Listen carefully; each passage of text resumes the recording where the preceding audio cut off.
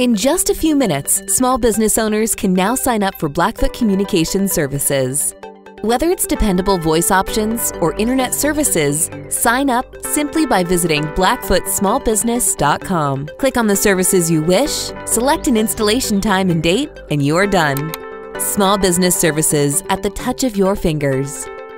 Connect to more with Blackfoot Communications and blackfootsmallbusiness.com.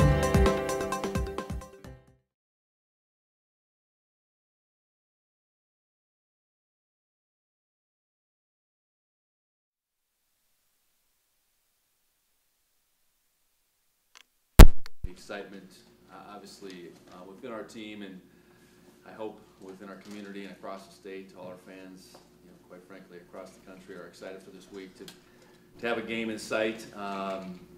In McNeese State, we have a really good opponent that traditionally has had a really good football program. They're coming off a coaching change.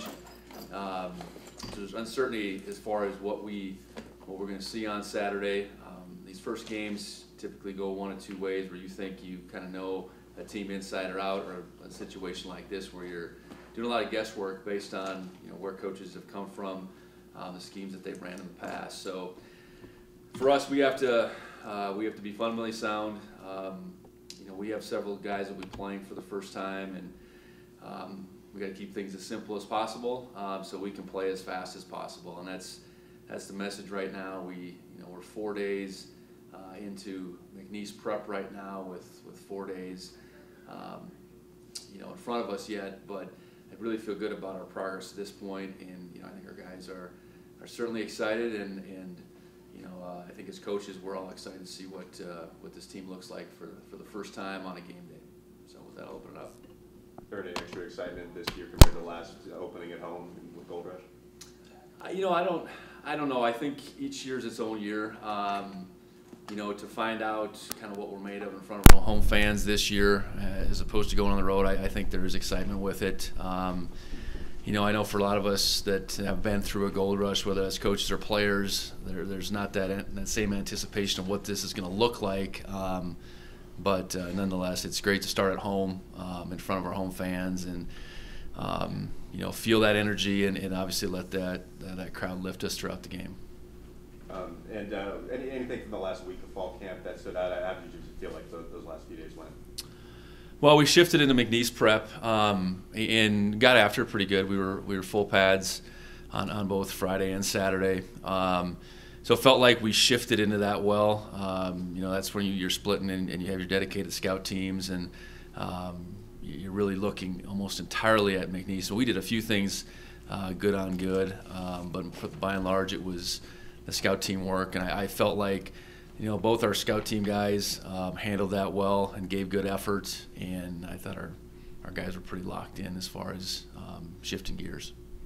You mentioned it earlier, but what kind of stands out about McNeese to you? Well, that's the hard part. I think you got to look at a couple things. You got to look at the history of their program for sure. They've been a program that I've never faced, but very familiar with, as far as knowing that they've had a lot of success over the years. And at the same time, you look at the coaching staff and the success that they had at Valdosta, and it's a lot of Valdosta that moved along with him as the staff. And I think in this day and age, with the transfer game being the way it is, you can add a lot of pieces in a hurry and change the makeup of your team. So I think we're going into it with some flexibility, I guess, the way we view them.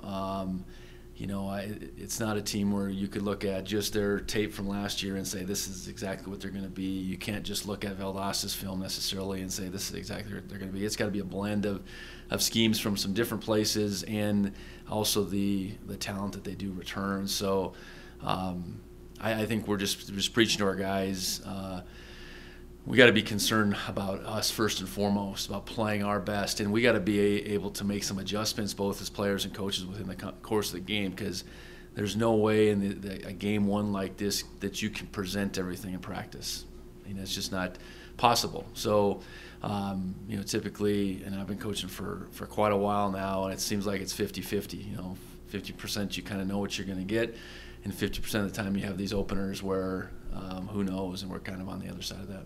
Bouncing off of that, has it been harder to game prep just because you don't really have a blueprint of what this team is going to present with an entirely new coaching staff and then more than half the roster all being new to the program? I think it's more challenging than the other way, and that's where I think, you know, experience just tells you, hey, let's maybe keep things more simple. Let's be prepared to adjust. Let's certainly prepare our guys with some thoughts, you know, whether that's taking them from Valdosta or wherever, I guess. But yeah, it's more challenging, you know. But then sometimes your guys maybe do play a little freer at the same time, because when you do focus typically on your own side of things, I think that can be a freer feeling sometimes. I guess with what you do know, what are you kind of expecting on offense? I know there's been a little bit of a quarterback battle. Are you expecting more of a run game, pass game? Well, you know, they were explosive at Valdosta, and you know they were able to put points on the board and throw the ball plenty, but also have a very effective running game. So I think there's a balance there. Obviously, the quarterback battle playing out, and you know, each quarterback for every team is a little bit different. So, you know, I think once we get a feel for their first quarterback, I think that can dictate some things. You know, as series kind of pile on one another. But yeah, I think it's pretty open-minded right now. But I know they were explosive at Valdosta, and I know that I'm certain that's what they aim to be in this move to McNeese. Any players in particular that stand out on film? Well, I think it is harder to judge right now.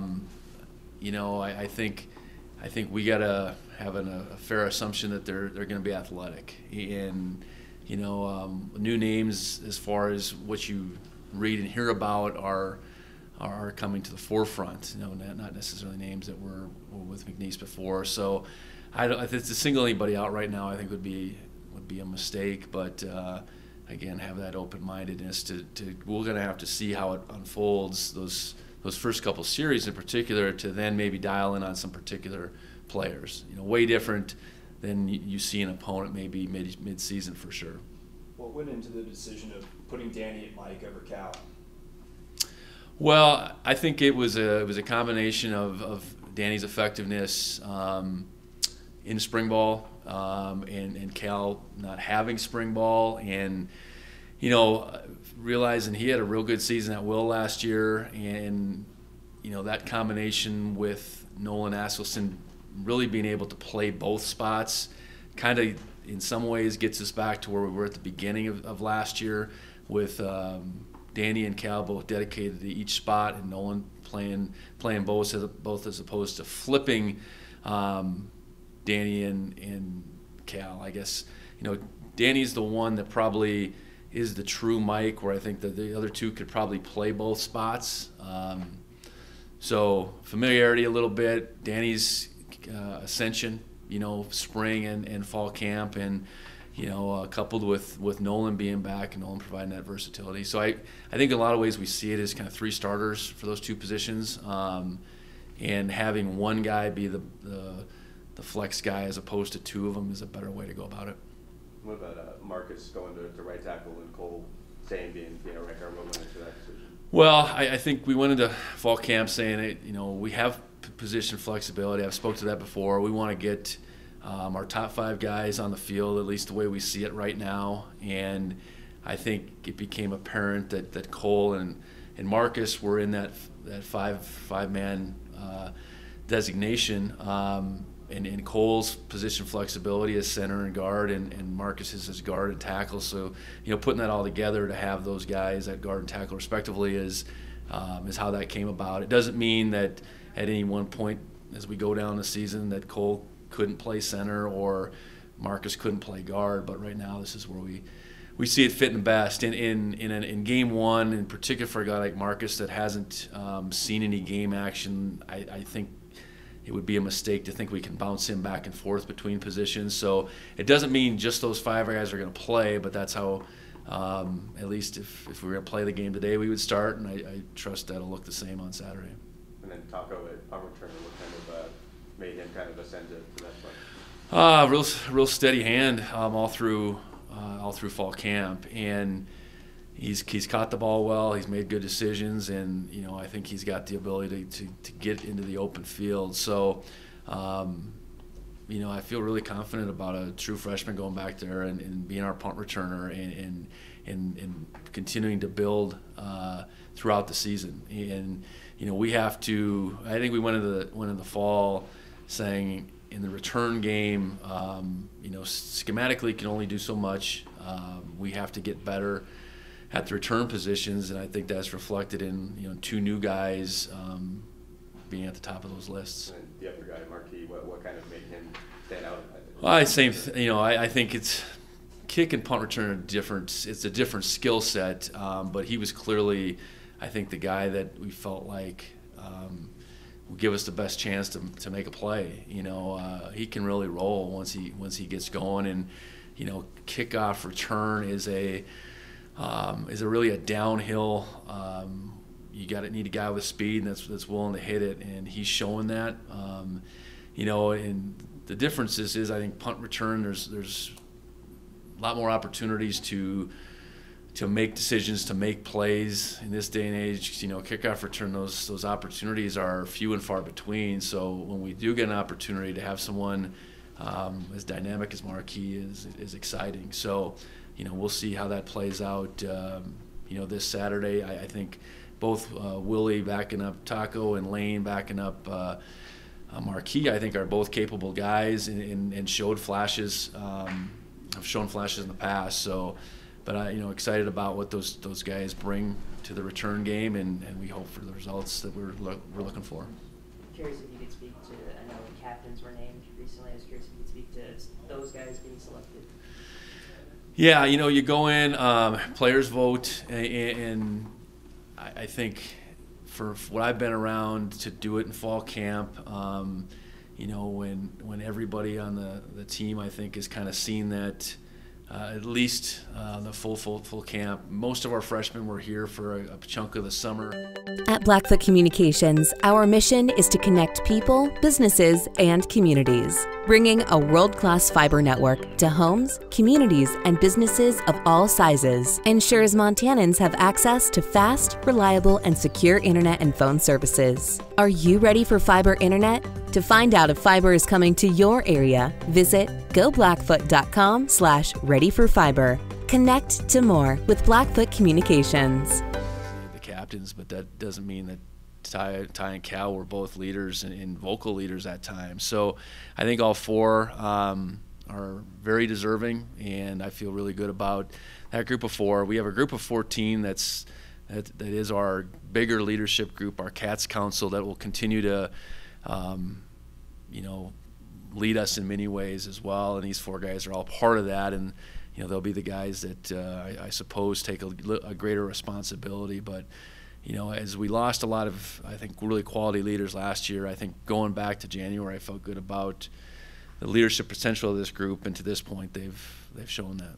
Going back to McNeese State really quick, I'm not sure how much insight he can give you because it's an entirely new coach and staff players, but has Willie Mack kind of said anything about what he knows, even though he spent 1 season there? Yeah, I think the biggest thing he knows is the returning players and what type of ability they have. I think the scheme things, you're matching that player ability to new schemes. So really no real insight on schemes, at all. But he definitely knows what capabilities the players have, whether that's offense, defense, special teams, and that's certainly not all their players at the same time. But it's certainly been an asset. And then just looking at the depth chart, I know Lane Sumner is number 2 at tailback. What kind of went into that decision? I know he's been somebody you've talked about, but him rather than Elijah at number 2.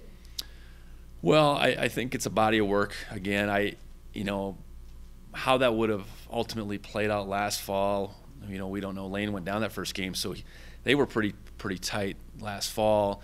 And what Lane's been able to put together is a healthy spring and a healthy fall. And I think Lane's really a really steady guy that's continued to get better and better. And it's more, I think, about Lane Lane's progress than anything Elijah's done. And I'd anticipate, I mean, we listed 2 there, but Elijah and Jared White are going to get some play at tailback. So like we've talked about all along, this is more than likely a 4-headed attack, volume and all that. We'll have to see it. I think they all have to prove themselves, and that starts with Kagan. And, situationally, I think all 4 guys aren't limited. I think they can be on the field on all downs, but we're only going to put one of them out there at a time. So that's kind of how we started. And like I said, Lane being the backup right now is a credit to him being healthy and the progress he's continued to make. Coach, I actually had a good question for Ty. Said, you guys, Montana State's 0-1 against McNeese State back in 02, and he's like, oh, we're aware and we've talked about it. Did you bring that up, or what's the story behind that? They must have seen it somewhere. That's another world away. I think what we've talked about is where they come from, their league. They've been a good program, and while they've been maybe a little off through the last few years, they have the capabilities. Football is important at McNeese State, and their ability to get right back up near the top isn't super complicated in this day and age. So I think what we've talked mostly about is don't get caught up into maybe what they've been record-wise in recent years. Let's think about what they're capable of, and you look at a coaching staff that comes off of the success that they had at Valdosta, and there's new energy there, new ideas.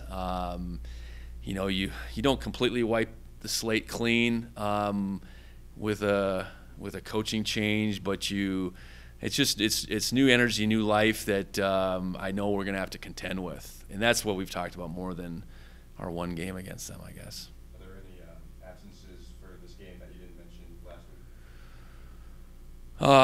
week? No. We talked about. Well, let's see where we're at. I guess the changes that have occurred most recently would be Devin Davis and Jahari Martin. Devin had season-ending surgery. I'm trying to think if we talked about that or not. We probably didn't, because we talked last Monday. And then Jahari will be back, but Jahari will be out right now. He went down. They both went down that previous Saturday. So as of Monday, we were still kind of waiting on information. So. Anything more you can say about Devin's surgery? What kind of injury or anything like that? He was having he's had some shoulder issues, and it was continually got aggravated.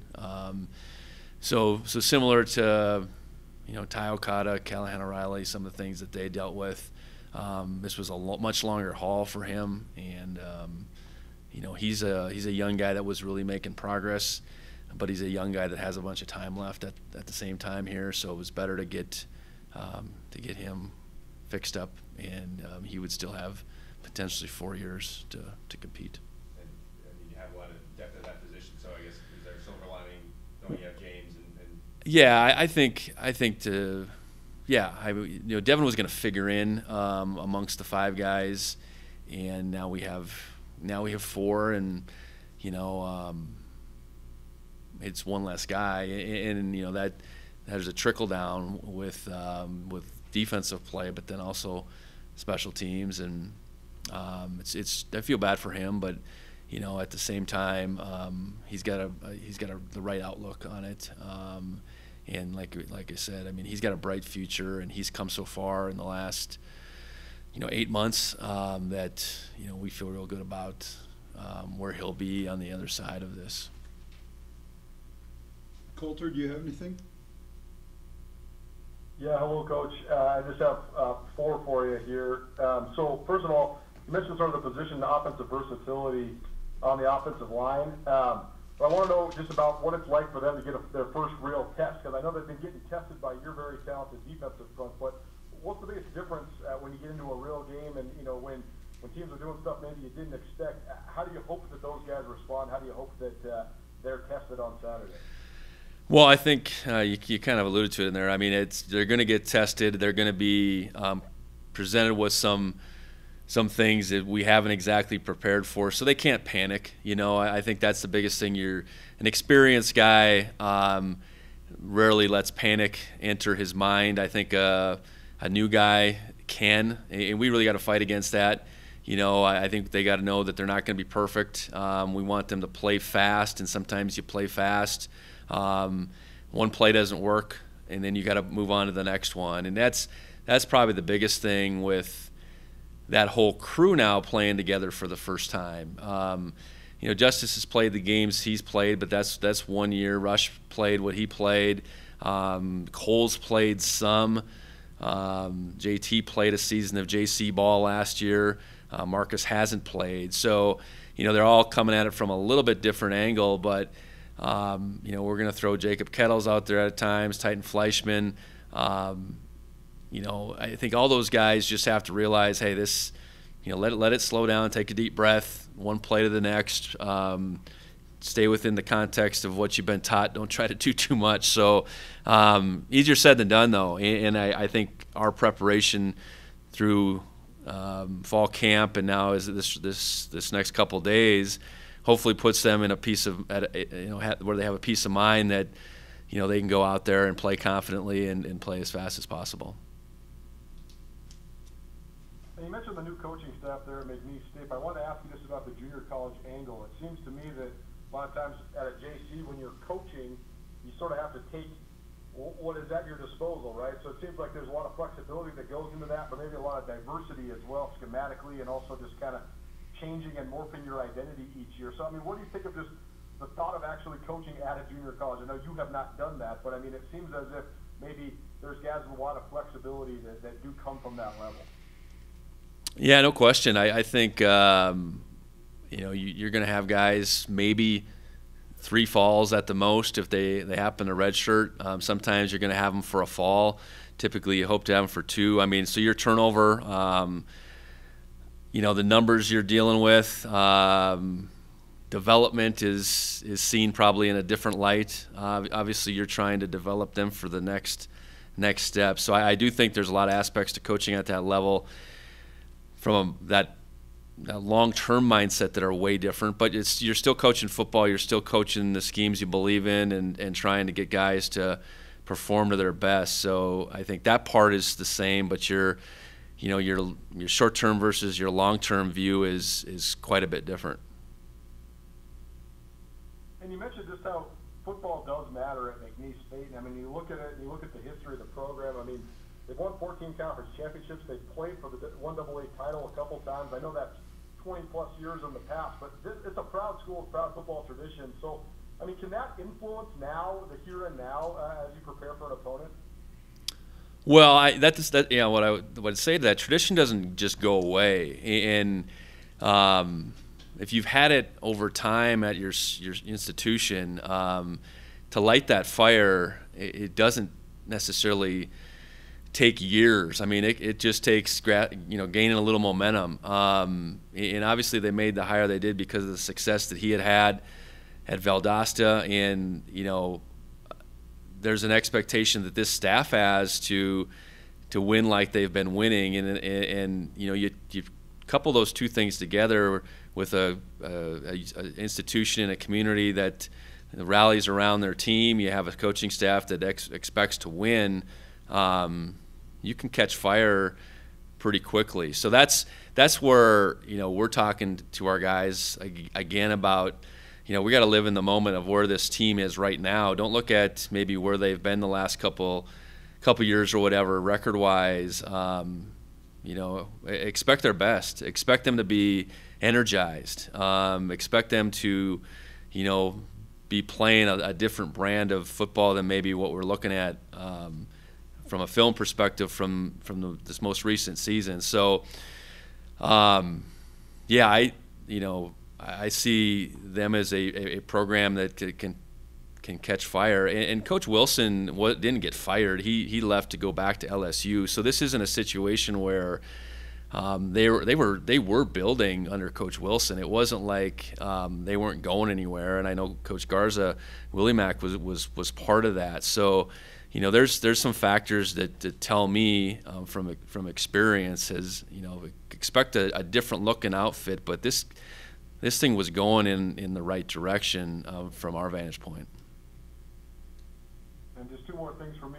One, do you have any experience with McNeese State? But if not, the Southland Conference seems like it has a sort of a consistent identity as a league. So I know you do have some crossover with Southland teams, particularly Sam Houston when you played them back in the national championship games at North Dakota State and also last year as well. So what do you just think of that league in general?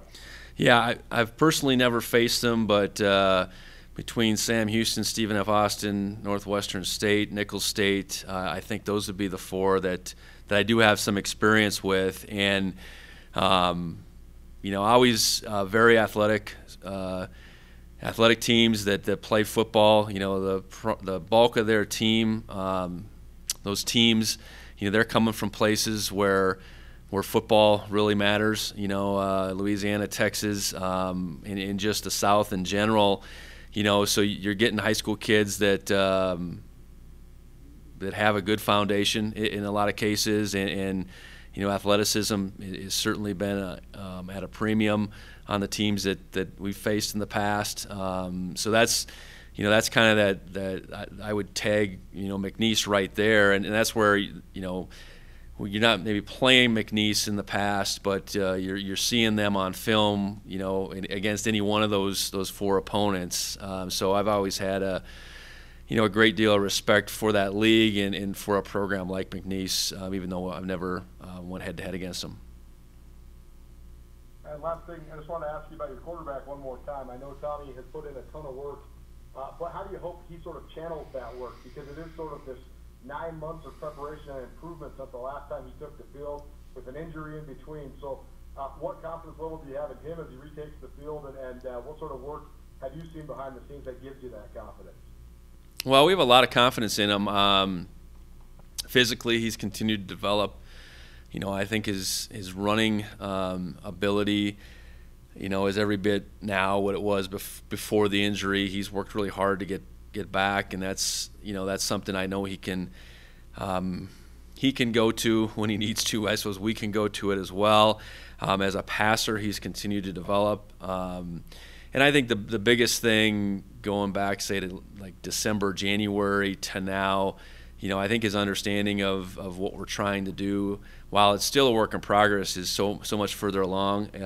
You know, Tommy's really smart, and, you know, intelligence in some cases can hold you back because you know too much. Your experience, you want your experience to kind of catch up with your intelligence. So I think, you know, while he is a brilliant thinker, as a quarterback, there's that mode where you just got to play too. So I think that's probably striking that balance is really the thing that we're looking for.